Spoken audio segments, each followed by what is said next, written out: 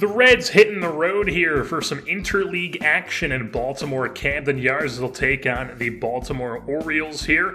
On the hill for them will be their top prospector, one of them in Grayson Rodriguez, making his 22nd start. And on the hill for us will be the right-hander Luis Castillo, making his 22nd start here for Cincinnati. Take a look at the Reds lineup on the day, listed 1-2-9. We'll start things off bottom half of the first inning. Nobody out. Leading off the game for the Orioles is Cedric Mullins, hitting one past Nick Senzel at third base. That's going to be a leadoff single for him. And then it would be Gunnar Henderson, one of the best names in baseball, blooping one into left field. First and second now, nobody out. And Ramon Urias grinds into a 5-4-3 double play. So now there's two down, runner on third base. And unfortunately, Castillo would not get out of it, as then Ryan Mountcastle, one of their all-stars this season, hits one down the right field line. That's an RBI double and a 1-0 Orioles lead to start things off. So top of the second now, Joey Votto is going to ground one right back up the middle. And that is a base knock for the Reds. Next batter up, Tyler Stevenson powers one out to right center field here. Looks like it's going to be off the wall at least, but it's actually caught, and Votto thought it was going to be off the wall too, so he ends up getting caught on the bases, and they don't even step on the bag. They slap the tag on him trying to get back, being extra cocky with it. So now top of the third, and Jorge Mateo bloops one into right field, and just take a look at this. I mean, Yakety Sack should be playing over this. They throw it away, then they're going back to second. Oh no, I don't know what to do, going back to first, and then they throw it away again! And then Mateo gets into second base with one out, and then proceeds to go and swipe third base as well to get himself into 90 feet away from home plate with one out. But unfortunately, the bottom half of the order would not be able to do it. Kiermaier goes down swinging, and then Birdie, the top of the order, grounds one out to third base. And it's still a 1-0 lead for the Orioles. Bottom of the fourth now, as it's going to be Austin Hayes grounding into a 3-6-1 double play to end the fourth inning. Bottom of the fifth, how about another ground ball worked by Luis Castillo, 4-6-3 that time. Then it's two outs, runner on third, and it would be Lockridge going down on the up-and-in fastball to end the fifth. Score is still 1-0. We're now to the top of the sixth inning, where John Birdie continues to hit this season. Right field bloops one in for a base knock to lead off the inning. Then he goes and shows off the fleet feet as he goes and swipes second base to get himself into scoring position. Now Jonathan India whiffs on a pitch, and that's going to be a drop third strike. So one down, runner on second. JD Martinez proceeds to do what he does. Hits a ball into center field, RBI single, ties the game at 1. He drives in the tying run. On to the bottom of the sixth now. Cedric Mullins leads off the inning with a walk, so he'll take first base. Then Gunnar Henderson lays down a bunt, and that is actually going to be a bunt single as they try to go to second with it for some reason. So first and second here, nobody out. Then it is Urias hitting a ball down the third base line. That'll score Mullins from second base, and the Orioles are back on top 2-1. So now Justin Dunn entering the game out of the bullpen here for Cincinnati. 2 on, nobody out. Ground ball to Senzel, 5-4-3 around the horn. Another third base, 2-out situation here for the Orioles, and they deliver. A ground ball past the diving glove of Jorge Mateo, and they tack on 2 in the inning to make it a 3-1 ball game. They would take that lead into the top of the ninth, where Dylan Tate came on, and Nick Senzel tried to end it with one swing of the bat on the hanging slider, but instead it is just going to be popped up to deep left center field as the Orioles hang on and win this game over the Reds by a score of 3-1 here as they defend their home of Camden Yards. On a rainy night here in Baltimore, Player of the game honors go to Grayson Rodriguez, the young right-hander for the Orioles. Pitched 6 innings strong, struck out 5 Reds batters, only gave up 1 run. Luis Castillo opposed him with 5 innings, 8 hits giving up 4 Ks, 3 walks, 3 runs. Not his best outing, but also not the worst. The offense just could not pick him up. Jorge Mateo went 2 for 3 in the day with that hilarious hit that he had, and also 2 stolen bases. And then Ryan Mountcastle went 2 for 4 with a double for Baltimore. And now, before we hop into the next game, it is time to take a look at what happened at the trade deadline. The Reds obviously unloading pieces. Let's just hop straight into it. Tyler Mahle, Will Smith, and Aristides Aquino all were sent as a 3-man package to the Los Angeles Angels in return for a 3-man package of Joe Adell, Matt Thaiss, and Landon Marceau.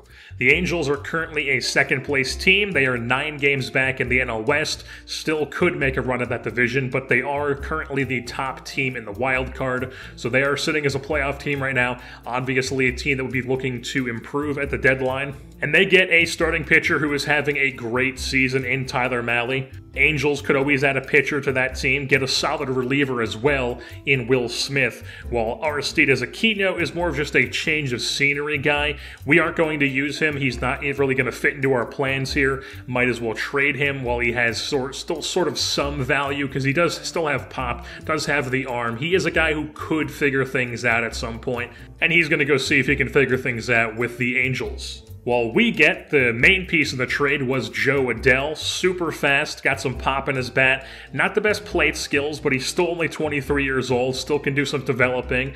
He actually went to Louisville, so not too far away from Cincinnati. Probably better suited to be a left fielder than a right fielder, but he can definitely play both. And he is currently in AAA, just tearing things up. 873 OPS with 337 ABs for the Salt Lake Bees. And Adell just really hasn't gotten much of a shot at the big league level. He's had a couple cups of coffee here in the major leagues, but we are going to have him in the big leagues, and he is going to be playing every day here for us for the rest of the season. Then there was also Matt Thaiss. It is actually pronounced Thaiss. It's not Tice. It's not anything different. It's Thaiss. I do know that because he is from New Jersey.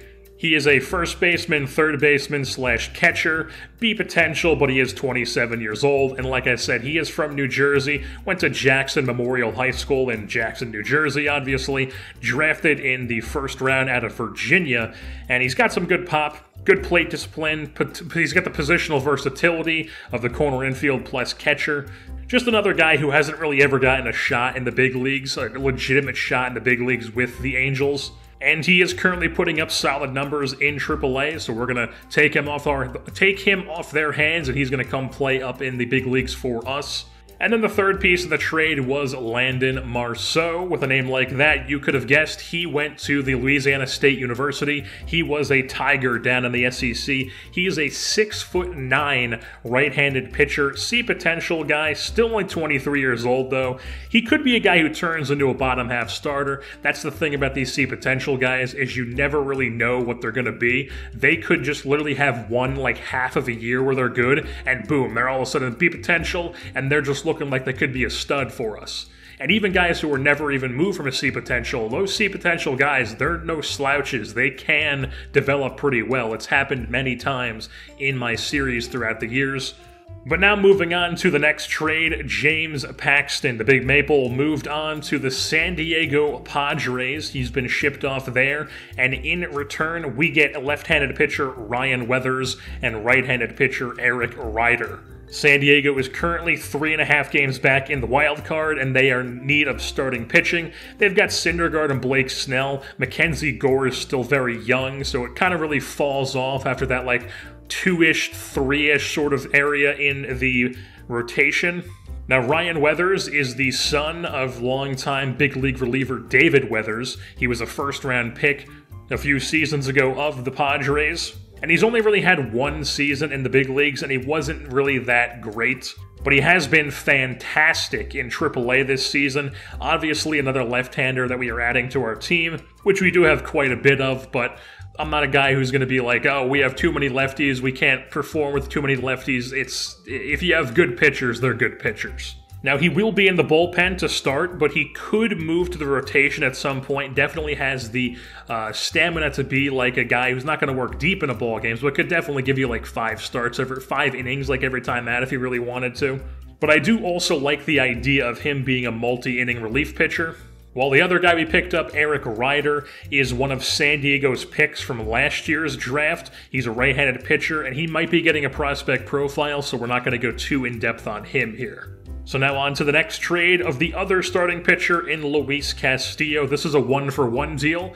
He is being sent to the Bronx. He's going to be towing the slab in the boogie down from here on out, playing for the New York Yankees. Obviously, the Yankees are always looking to improve. They're always looking to buy at the deadline. There is never a deadline where the Yankees aren't in on the best guys available. And if you ask their fan base, they will just simply trade Miguel Andujar this trade deadline for Juan Soto in real life. But in this universe, they will be giving up one of their better prospects, but he is also a guy who is kind of shoved down on the depth chart and definitely behind a couple guys in their system, especially their top prospect in Anthony Volpe. We will be getting Trey Sweeney, who actually was their first-round pick in 2021. He will be getting a prospect profile at some point. I'm not sure exactly when, but he will be getting one at some point, so we're not going to go too in-depth on him either. So let's move things on to the lesser trades. There was John Birdie, who, like I mentioned in the previous video, he is a guy who is having a career year. It's just unfortunately that the way the trade value in this game looks, it just pretty much looks at what your potential rating is and what position. So, like, if you're a C potential utility guy, you're a C potential utility guy. It doesn't matter how good you're performing. So he doesn't have the biggest trade value, but we still managed to get something out of him. John Birdie being sent to the Philadelphia Phillies because they still have not fixed their issue where they have no center fielder. Birdie can absolutely play center field for them. They are 3.5 games back in the wild card, but it's also not like they're giving up a ton. It's not like they're trying to trade us for a top prospect for John Birdie. They're just giving us a guy who's basically organizational filler. So they get John Birdie. We get Ethan Lindau, 24-year-old left-handed pitcher, C potential. Once again, never know what can happen to these C potential guys. All it takes is like a good year, a good half year, and boom, all of a sudden they're a B potential. They're a legitimate dude in the system. And of course, we are also in this rebuilding phase, and we are trying to strengthen our minor league system here. So basically what we're really trying to do here is we are acquiring assets. We are trying to just strengthen our team with young guys throughout the system and just give ourselves a best chance of developing studs in our minor league system. And then the final trade we made was Jonathan Villar. I did mention that I was possibly going to trade him if he was still on fire heading into the deadline, and guess what? He's still on fire. He is really starting to turn things around here, so we're going to be giving the Atlanta Braves a bench bat for the second time. We give them Donovan Solano last season. We got Delano DeShields for him. Obviously, the Delano DeShields didn't really do much for us, but this time we are going to be getting Seth Elledge, a right-handed reliever. He is 26 years old, went to Dallas Baptist University. Decently hard thrower, has a nasty slider, very good at limiting hits and getting strikeouts. Atlanta currently has him sitting in AAA. Definitely not going to get really any time in their organization, so we're going to have him come over to Cincinnati and see what he can do for us. So now let's take a look at what the Cincinnati Reds team looks like here post-trade deadline. And we did actually make one more move, but it wasn't a trade. It was actually DFAing Whit Merrifield. Unfortunately, he had the 2 great catches. He had some decent hits in games earlier in the season. Unfortunately, he has not performed well, though, this year, and definitely not well enough to warrant being traded. So nobody's going to want to trade for numbers like that, so instead we're just going to be DFAing him and releasing him to open up spots for other guys to get time here in the second half of the season. So now if we take a look at what the rotation looks like here in the big leagues, Joey Murray, Zach Godley, and Brandon Williamson have all been called up from the minor leagues.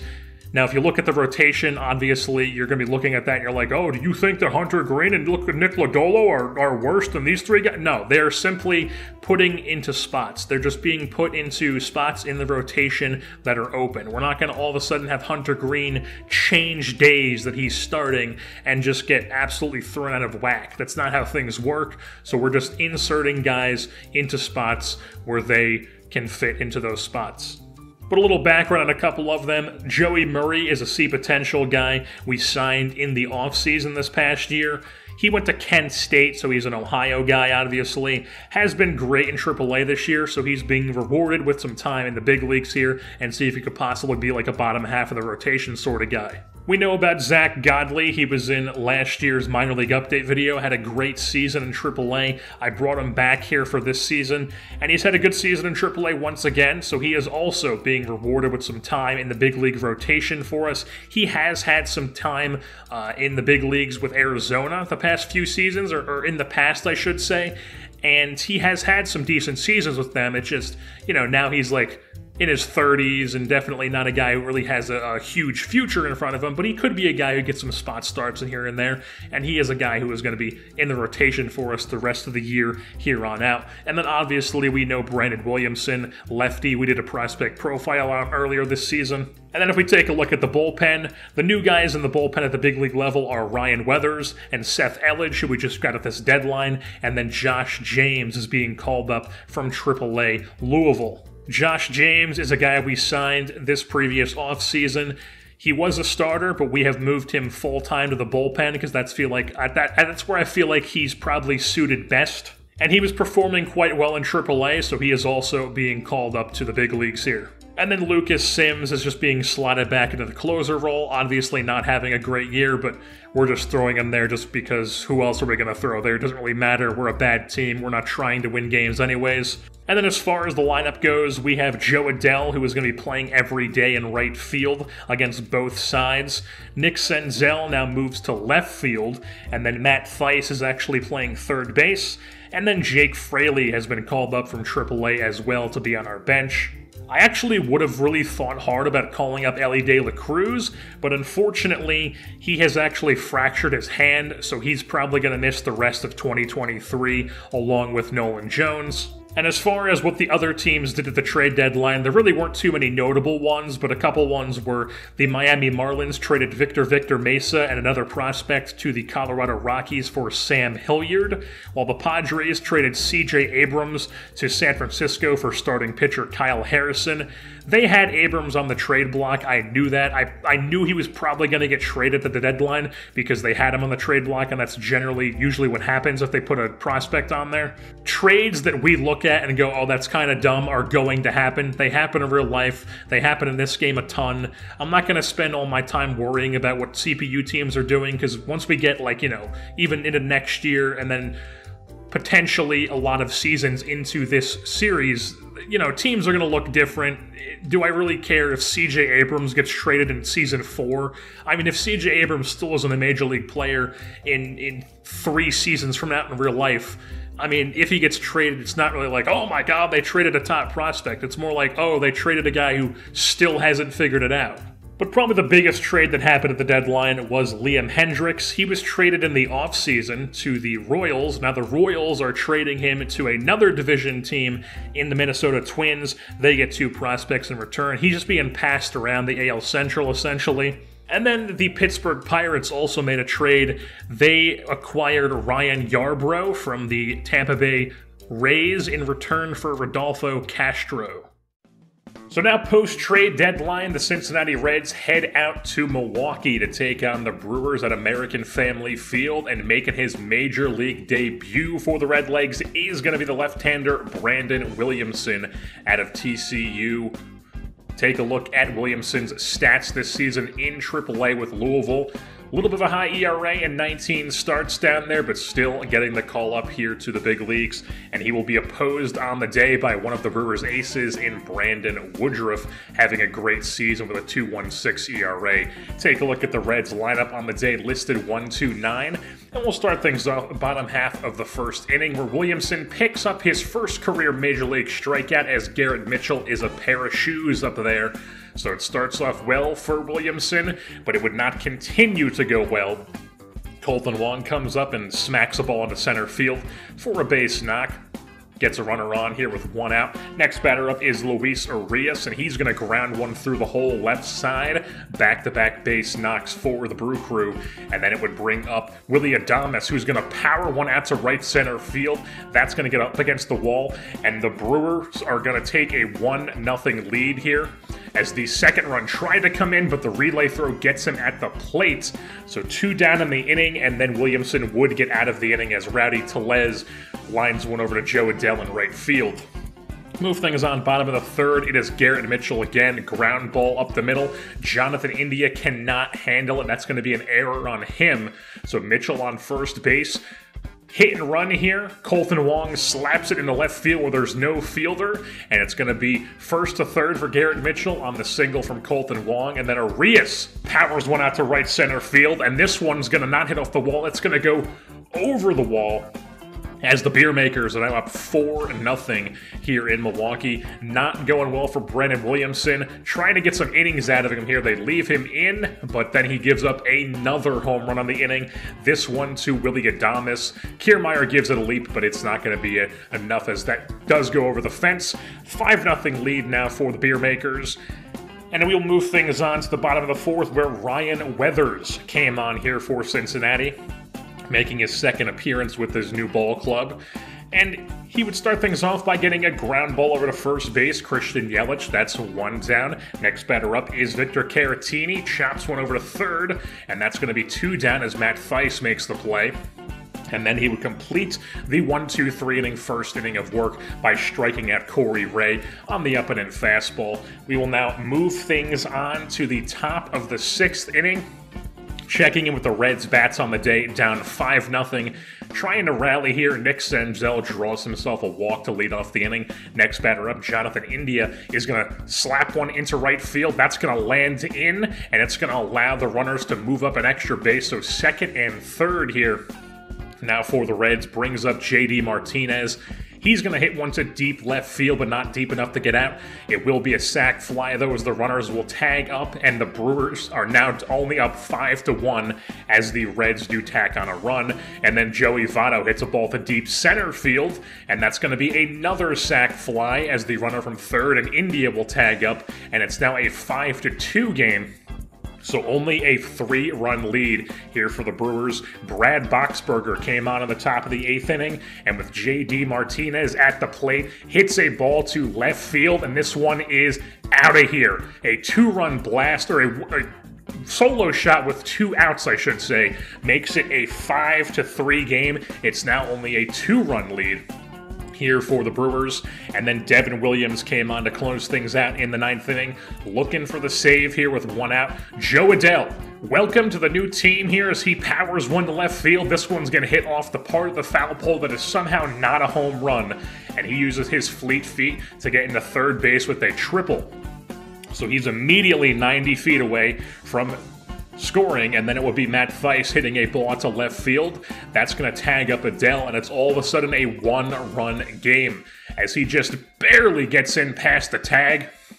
So now with 2 down, the tying run comes up to the plate, and it is going to be Jake Fraley coming on to pinch hit here for the Reds, recently called up from AAA Louisville, and he would just proceed to strike out, cannot work a productive at bats, and the Brewers do hold on to win this game 5-4 over the Reds here in Milwaukee. Player of the game honors go to Willie Adames of the Beer Makers in this game. He went 2 for 3 on the day with a home run and a double. Luis Arias had a 3-run home run. Martinez and India each had a double for the Reds. Joe Adell had a triple in the ninth inning, while Brennan Williamson only worked 3 innings in his major league debut, gave up 7 hits and 5 earned runs. Not the start he was hoping for, but Ryan Weathers was very impressive out of the bullpen. Worked 4 scoreless innings in relief, only gave up 1 hit and struck out 2 Brewers batters. Now the Reds will travel back home to Cincinnati here at Great American Ballpark as they're going to be playing host to the New York Yankees in some interleague action here. Hunter Green making his 23rd start here, the flame-throwing right-hander for the Reds, and opposing him will be another young right-hander in Luis Heel, making his 23rd start for the Bronx Bombers. Take a look at the Reds lineup on the day, listed 1-9. We'll start things off top half of the first inning where Hunter Green had it working. He strikes out Corey Dickerson to make it 2 outs, and then he would get the slider chasing Giancarlo Stanton to go down for the 3rd out of the inning. Move things on top of the second. It's old friend Tyler Naquin going down on the up-and-in fastball. The high cheese getting blown right by him, and then it's Gleyber Torres chopping one up the middle, and Jorge Mateo flips to second base for a 6-4-3 double play to end the inning. Top of the 3rd. How about another ground ball here? 6-4-3 once again. That's 2 down the inning. Nothing else would happen in the inning, so now we're on to the bottom of the 3rd. Kevin Kiermaier is going to draw a leadoff walk here at the bottom of the order to send things back to the top, and Jake Fraley leading things off on the day at the plate now. Kiermaier goes and swipes second base, puts himself in a scoring position, and then Fraley pokes the ball in right field. Kiermaier is going to hold up at third base, though, So runners on the corners here for the Reds, as then Fraley tries to swipe second base, but instead he's gunned down at second. So now one down, runner on third. India still at the dish. Ball gets away from the catcher Trevino. That allows Kiermaier to come in on the passed ball, and the Reds strike first in this game, 3-0. Jonathan India would then be unfortunately unable to pull the trigger as he's a pair of shoes up there, goes down for the second out. And then J.D. Martinez comes up and he rips one down the left field line. That's going to roll slowly to the left field wall. And it's a two-bagger there for J.D. Martinez, the DH. But then on second base, unfortunately, Joey Votto would not be able to drive him in as he hits a deep fly to left field, but not deep enough as Giancarlo Stanton's there to put it away. But then in the bottom of the fourth, Joe Adell going gapping right center field. That's going to get up against the wall, rounding third, trying to go for three here, but the relay throw was perfect.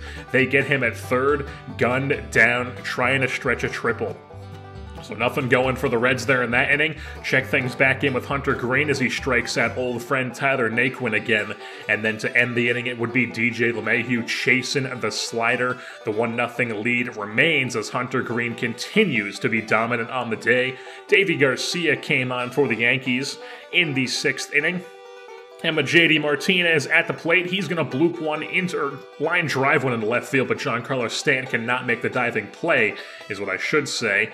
And then with Martinez on first, Tyler Stevenson going to bloop one into right field, and even J.D. Martinez is going to go first to third on this. Stevenson moves up to second on the throw, so two runners in scoring position here with 2 outs for Joe Adell, and he's going to smack a ball to the right side. Gleyber Torres diving stop, but not enough to get the runner at first, so a run comes in. It's now a 2-0 game. Nothing else would happen in the inning for the Reds. Miguel Sano, the first baseman for the Yankees in this season, goes down looking, and then also Tyler Naquin for the 3rd time this game goes down on strikes. So now move things on to the top of the 8th, where Seth Elledge came on here for the Reds, the former Dallas Baptist University reliever, and he is going to strike out the batter to end the inning. Now we're on to the top of the 9th, and Lucas Sims came on to shut the door, back in the closer spot, and he is going to do just that. Gets Corey Dickerson to go down looking, as it's now a 3-0 final score as the Reds win this one here at home at Great American Ballpark. Hunter Greene was your player of the game in this one, pitched 7 very strong innings, only gave up 2 hits, struck out 8 Yankees batters, and then gave up no runs, and he only walked 2 batters as well. And then on the hitting side of things, Joe Adell went 3 for 4 on the day. He had a double, then got thrown out at third, trying to stretch that into a triple, obviously, but still a 3 for 4 day. Very solid performance at the plate for the newly acquired Cincinnati Red. But really, it was the pitching that showed out on this day as the Reds hold the Yankees to 2 hits on the day. And with that being said, it's going to wrap things up here for this edition of the Cincinnati Reds franchise here on MLB The Show 22. I've been your host, Jerseyborn, and I am saying, Griffin Doersching is a scary, scary man.